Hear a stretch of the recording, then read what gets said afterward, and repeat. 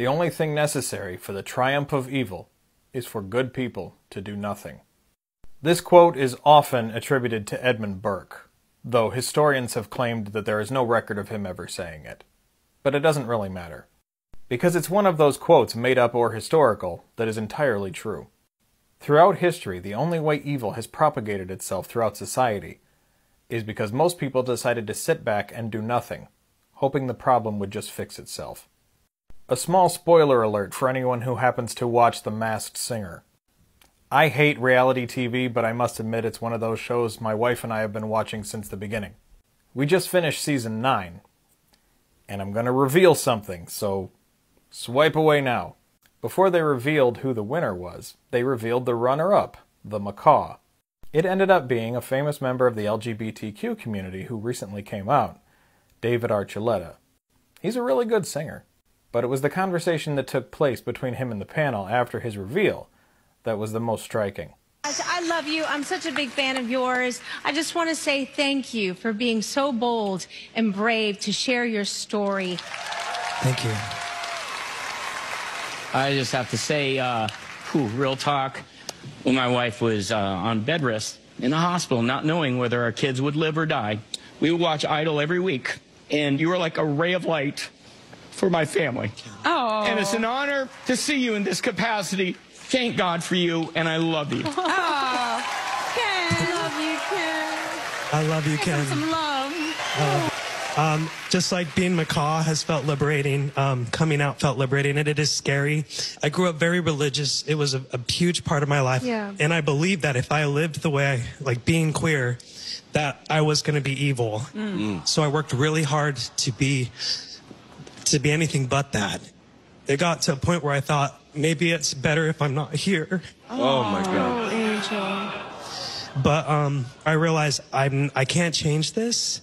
So if anyone else has grew up, feeling like they were bad just because of who they were attracted to and who they loved, I want you to know that it is worth taking the courage to show your true colors. It's scary, but you're worth it. You matter, and it's so beautiful. We love you. I just want to say, with everything that you said, that you are a gift from heaven. Thank you. My love. Thank you. I have said repeatedly on here, I am not a member of the LGBTQ community in any way. I am just a simple, boring, middle-aged, straight white guy.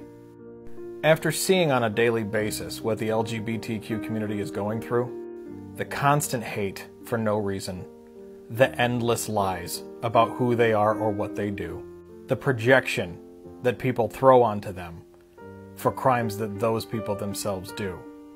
I'm looking at you, Christians, and after so many of them grow up spending years hoping and praying that they will wake up one day to be anything what they actually are, the absolutely blinding comparison to 1930s Germany is way too hard to ignore unless you want to.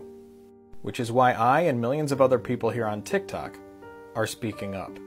Because the one thing we refuse to do is nothing. If we continue to pretend that nothing is happening, if we pretend that people's basic human rights are not being stripped from them on a daily basis, and if we pretend that it's not happening because it's personally not happening to us, if we allow all that to happen and say nothing, history will repeat itself. And if society somehow, as a whole, makes it to the other side of that history in one piece, we will forever be asking ourselves what we could have done to change it. When really, the whole time, the simple answer was to not remain silent. We all have to do our part to help our fellow Americans who are just trying to lead their normal lives. Because the road to fascism is paved with the bodies of people who were told they were overreacting. And we can't afford to do nothing anymore.